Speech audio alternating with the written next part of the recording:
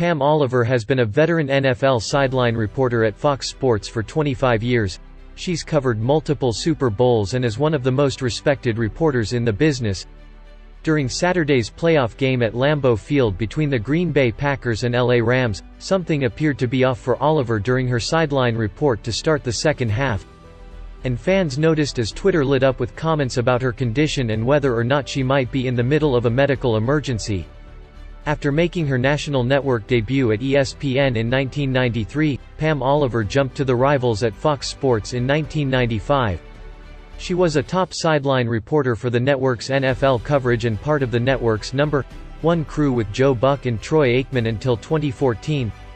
That year executives surprised Oliver when they informed her they no longer needed her services. Oliver and her agent worked out a one-year deal with Fox executives, and she stayed for the 2014 season. After the network looked bad for the inexplicable move and Oliver handled it so professionally, she was brought back permanently.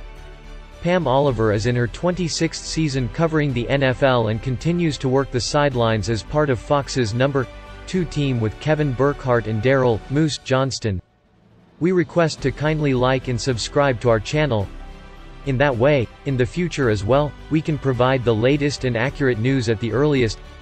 Please use the share icon to make this news accessible to more people. Thanks and have a good day ahead.